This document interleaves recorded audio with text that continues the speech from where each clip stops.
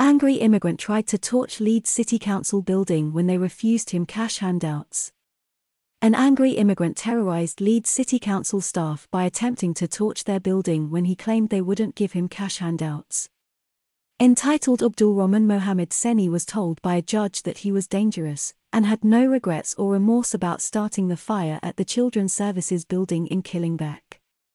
Many of the 100 staff were so scared of him that many have still not returned to work at Colonel House on Killingbeck Drive, preferring to work from home.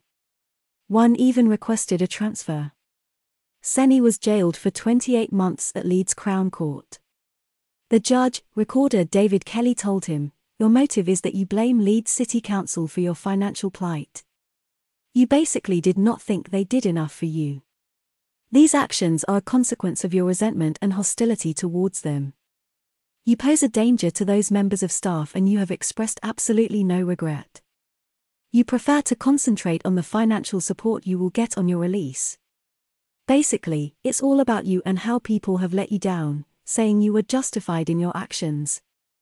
On August 8, he smashed windows, and returned a day later, entered the building and caused damage to a photocopier. Then on August 16, he returned and climbed a flight of stairs before starting a fire in the doorway to an office, using an aerosol and a lighter.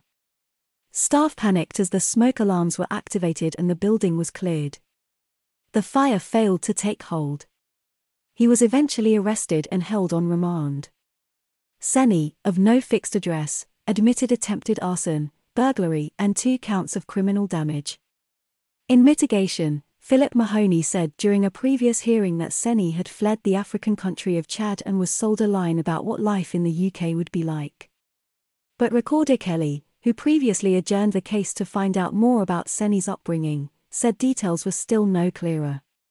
He said that Seni initially said he was from Sudan, but later claimed he was from Chad and grew up in Saudi Arabia. He said that immigration officials may look into his situation on his release.